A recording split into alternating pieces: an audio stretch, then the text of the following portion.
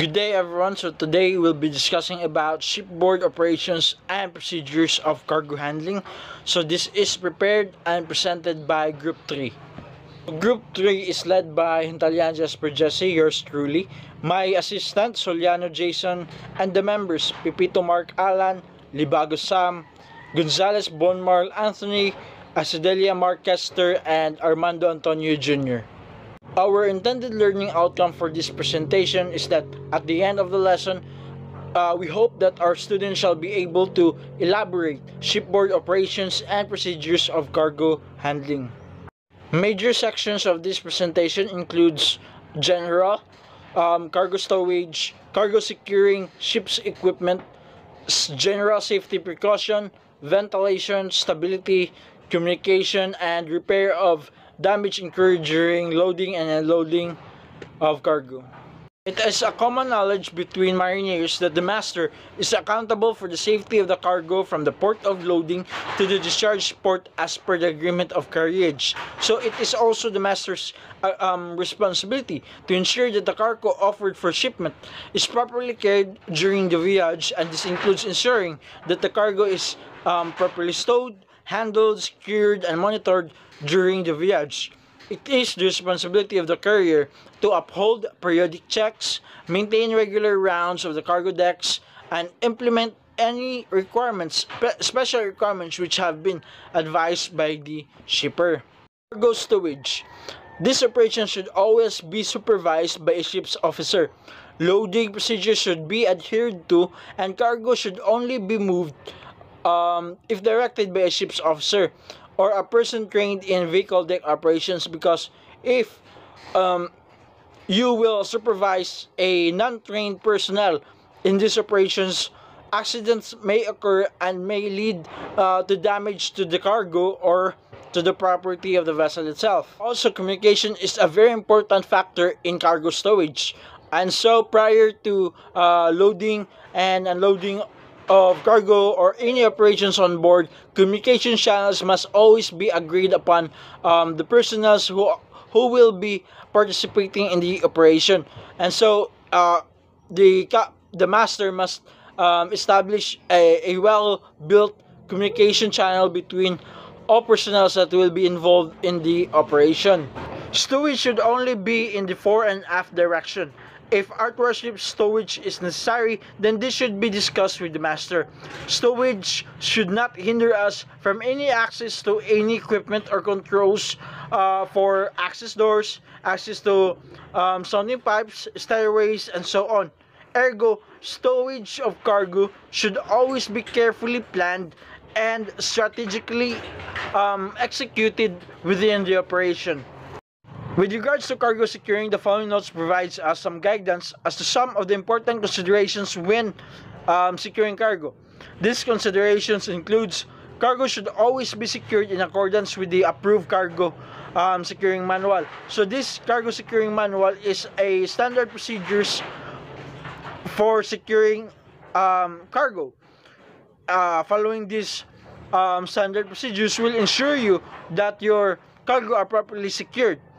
Also, cargo securing equipment should be well maintained and certified as per requirement of the cargo securing manual or safety management system,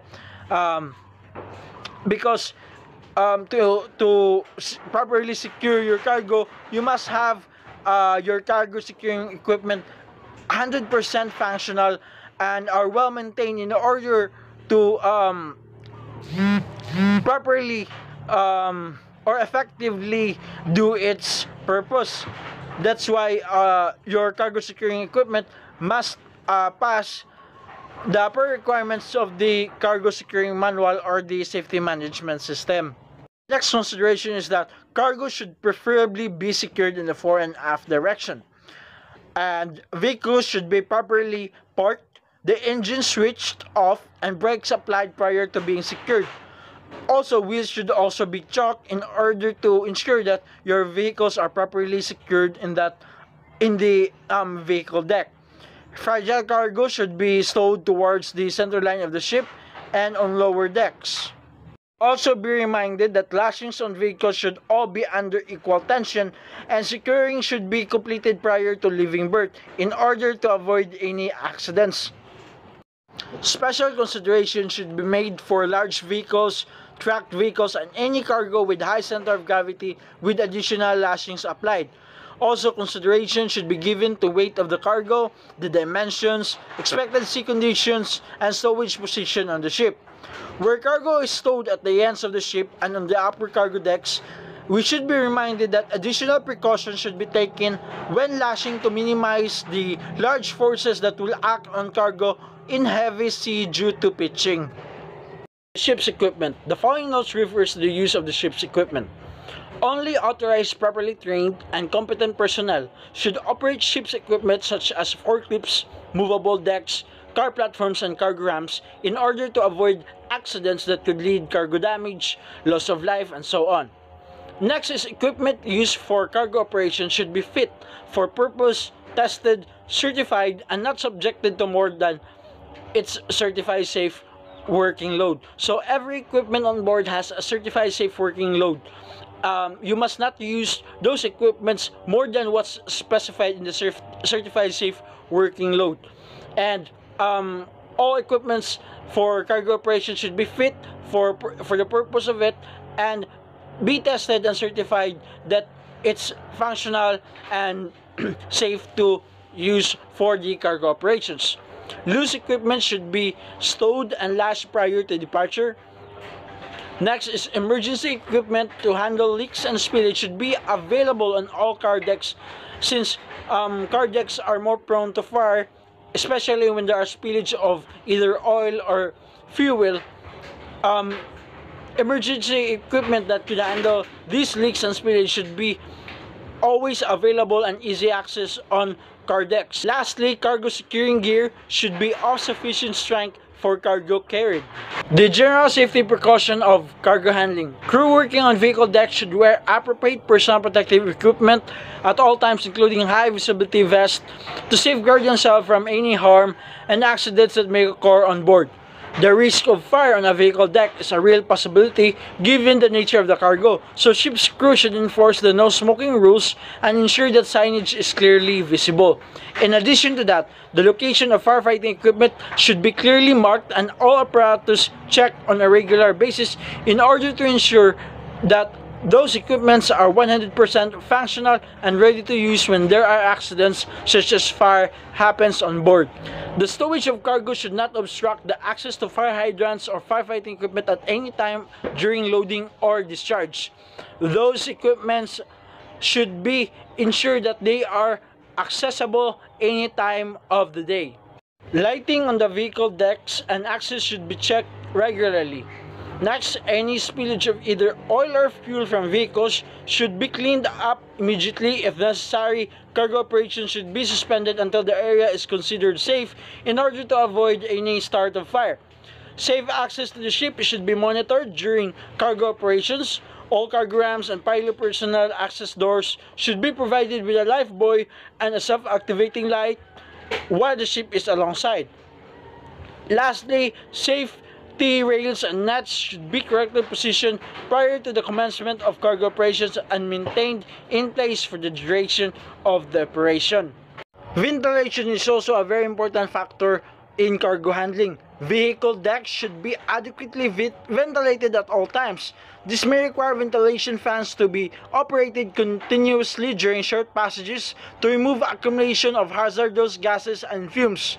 Officers should pay particular attention during loading or discharge when there may be an accumulation of fumes on the vehicle decks. In addition, the carriage of flammable gases or liquids will require additional ventilation in order to safeguard those cargoes and avoid any occurrence of fire on vehicle decks and any cargo holds. Stability. So before discussing the importance of stability in cargo loading, let us discover first what is stability. So stability is the ability of the ship to float in an upright position, and if inclined by external forces, can return to this upright position. So the importance of ship stability should not be underestimated. The chief officer or officer responsible to the master for the ship's stability should ensure that all relevant information relating to the cargo, both discharged and loaded in the current port, is provided to the master. That the master is aware of any cargo that has been shifted within the ship during the cargo operations, as this will have an effect on the final distribution of loads within the ship and the final departure condition. So keep in mind that the ship's actual tank condition should be accurately checked by soundings and recorded prior to the departure condition for the ship being calculated. So this should include all fuel, oil, and water ballast tanks. It is also important to ensure that the ullage within the tanks is minimized to reduce any free surface effect on the ship's stability. And if sounding gauges are not available, the manual sounding should be taken to confirm tank contents. So inaccurate tanks soundings can quickly add up and lead to critical losses in stability, which could lead to capsizing of the vessel. So it is very important to note the stability of your ship upon cargo loading in order to avoid any capsizing of the vessel because of unstable stability.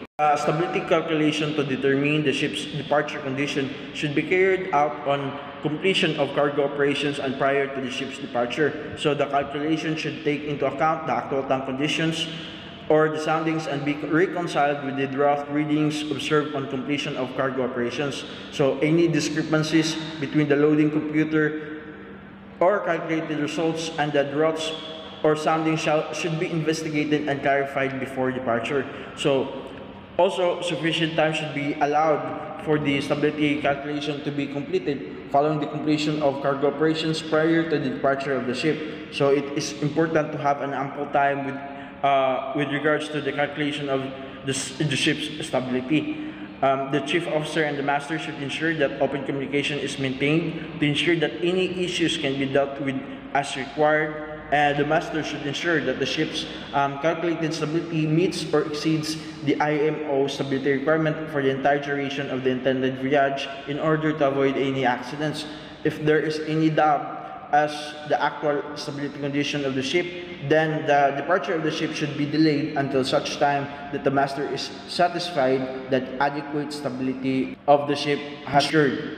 Already have mentioned earlier the importance of communication in all aspects of operation on board, and so I would like to remind you again that the master should ensure to establish a clear and well-built communication channel between all crews on board, especially those who will engage in any operation on board. And so the following are the things that we should be aware about with regards to communication on board. Clear lines of communication should be agreed by all parties engaged in cargo operations. Crew should remain vigilant throughout cargo operation and should be encouraged to report any irregular observation or concerns to the cargo officer as soon as possible. Also, personnel engaged with cargo operation should, as far as practicable, not be given additional duties which may interfere with their primary task. All crews should be encouraged to openly discuss, to raise any concerns or issues that they have and that relate to safety on board with a senior officer at any time. With regards to the repair of damage incurred during loading and unloading, there are things that we should always remember. If damage to the ship's structure or equipment occurs during loading or unloading, it shall be reported by the terminal representative to the master and if necessary repaired. But if the damage could impair the structural capability and watertight integrity of the hull or the ship's essential engineering systems, the administration of the flag state or an organization recognized by it and acting on its behalf shall be informed by the terminal representative and the master. The decision as to whether immediate repair is necessary or whether it can be deferred shall be taken by the administration of the flag state or the organization recognized by it and acting on its behalf. Thank you for watching.